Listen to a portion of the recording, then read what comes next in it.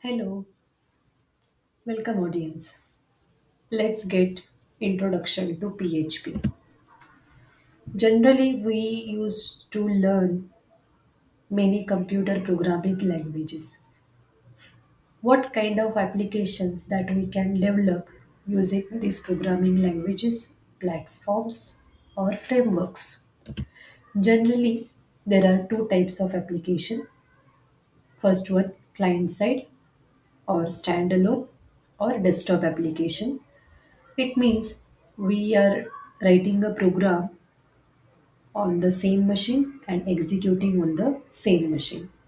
Second type of application that we can design is server side or web based, or which is also known as an internet application.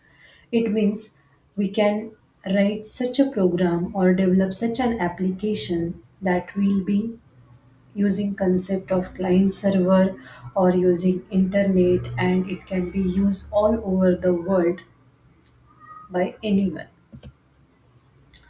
Desktop applications like these are Word, PowerPoint, Excel, Photoshop, all standalone application that we are executing on our local machine.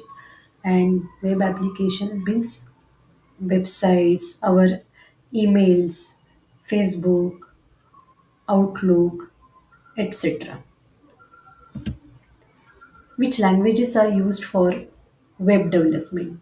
There are many languages and platforms are available in the market that are used for website application development. Like WordPress is most popular for website development and PHP. Then we can develop many application using .NET framework. Java is most popular because of its features. Now Android app development is also done. We can use Python, AI, ML languages, etc. Now what is PHP? Basically, in the earlier or at the time of origin, Rasmus Lerdorf has given a name to PHP. Its acronym was Personal Home Page. He has developed or started working on this language to maintain his own personal website.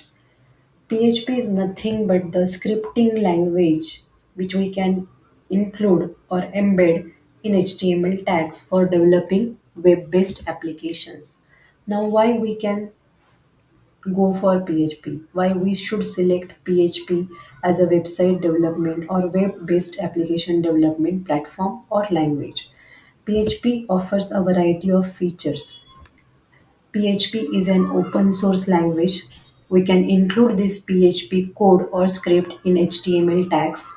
It is loosely typed language because it gives a very flexibility when we type the code or when we write the code.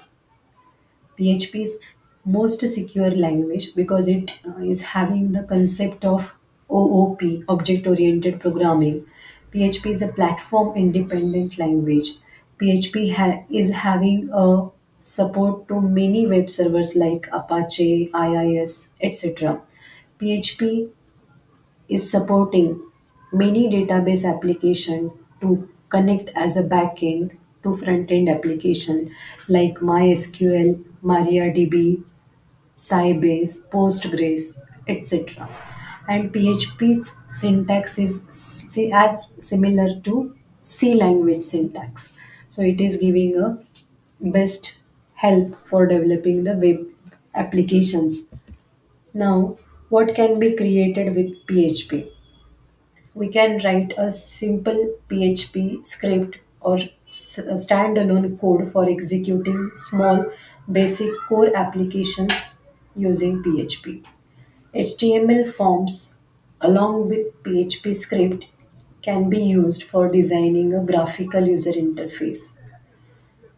Many databases can be connected as a backend while using PHP. It supports variety of databases: MySQL, MariaDB, Postgres, Oracle, etc.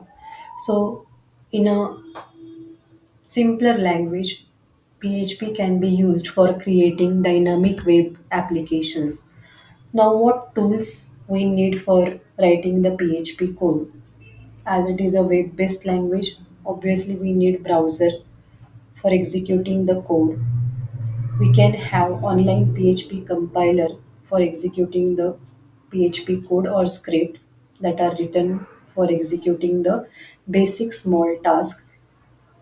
We can have XAMPP server. These three things are required. Now, what is XAMPP?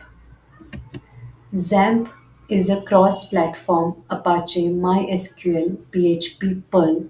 It is one of the tool available online with free of cost, and it is a package consisting of three things: Apache web server, MySQL database connectivity, Perl and PHP parsers. So it is a one tool supporting all these many things.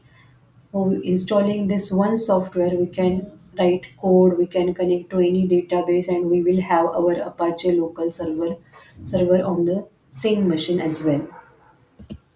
Now we will start writing the PHP code, and we will learn how to write PHP code by using these two options: online PHP compiler and using XAMPP server, that we will see in next section.